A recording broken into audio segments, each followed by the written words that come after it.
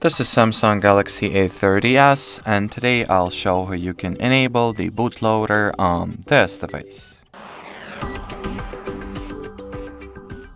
So to start, press and hold the side power key and power off your smartphone from here.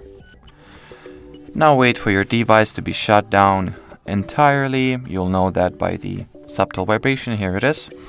Now simultaneously press and hold the volume up and power buttons and let your finger off both of them once you see the Samsung logo in front of you or on your screen.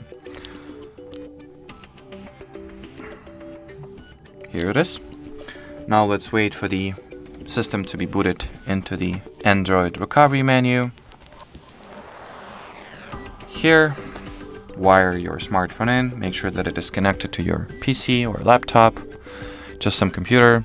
Then select the Reboot to Bootloader option, press power key to confirm, and now simply wait for your system or for your smartphone to be rebooted to bootloader. Once again, here it is.